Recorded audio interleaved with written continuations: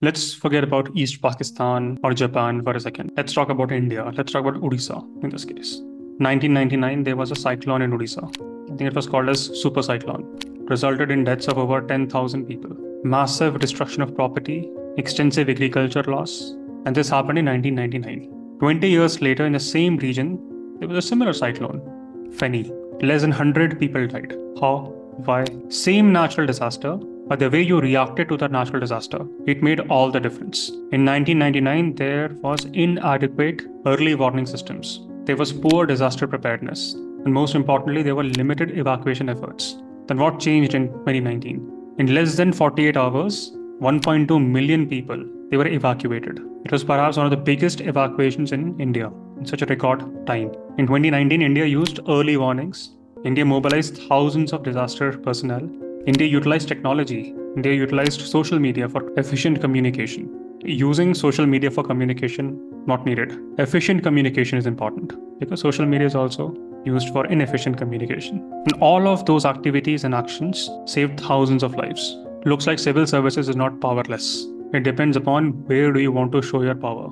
Do you want to show your power in those entry-exit videos, in those Twitter announcements, making useless videos on how to prepare for UPSC, or do you want to dedicate those exact hours on ground, working day and night for the job that you've been hired for? These civil servants not hired to make YouTube videos. This highest officer, what? Deepak Rawat, makes videos. Today I'm reading Thela Wala. Tomorrow I'll show my supreme power over Kapada Wala. On Wednesday I will take rest. Why? Because social media engagement is not so high. The next video of reading a Dhaba Wala will take place on Saturday, weekend. More traction on my videos. Walks in with his social media team, cameraman, whether he's shooting a movie, perfects a thumbnail, uses irrelevant tags. Is this why he's hired in civil services? If someone is breaking rules, someone is breaking laws, charge them. But you have no right to defame them by making a video of all that. Charge them, penalize them, allow the courts to function, and allow them to be proven guilty. Who gave you the right to defame them in front of millions of people? Think about their kids, their families.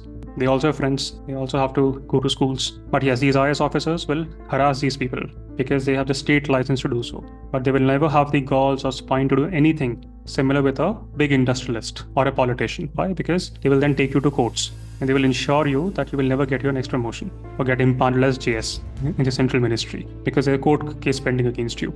So whatever that IAS officer is doing is not civil services or public service. It's called vlogging, and that is fine. You can earn money via running advertisements on those videos. You perfect those thumbnails you target. You abuse those who are anyway helpless, right? So that your videos can go viral. But thankfully, not many IAS officers work just for the camera and on for the camera. Many work on ground silently and allow their work to make all the difference and do the talking. Bishupada Sethi, along with 11 other collectors, played a very, very critical role in planning, execution, evacuation, relief operations that saved thousands of lives in Odisha. Bishupada Sethi and other 11 IAS officers, they have set a benchmark in disaster management, became a case study on how to effectively respond to a natural disaster. Blavatnik School at Oxford talked about that. That vlogger of an IAS officer would harass us, defames, make his videos go viral for cheap likes, publicity. That's not a benchmark that you should follow. Bishupada Sethi and his benchmark is what an ideal civil servant should follow. So it looks like cyclones have the power to break apart countries, the way it happens in case of Pakistan. Cyclones have the power to destroy civilizations. But if you can tackle cyclones effectively well, you may perhaps acquire naval prowess like the Cholas or save millions of lives the way Bishupada Sethi did during his tenure in Odisha. It was the cyclone and the aftermath of cyclone that served as a catalyst for the political mobilization of East Pakistan, if you think about it. The Awami League led by Sheikh Mujibur Rahman played a significant role in all the relief efforts. He became the voice of the aggrieved population. He became the voice to say out loud that central government mishandled cyclone disaster. And then general elections took place a month later in December, a month after that cyclone. And then Awami League secured a landslide victory in East Pakistan. It was the aftermath of the cyclone. It was the aftermath of this electoral victory of Awami League and then subsequent political crisis. All of those things were instrumental in setting the stage for Bangladesh's liberation war in 71.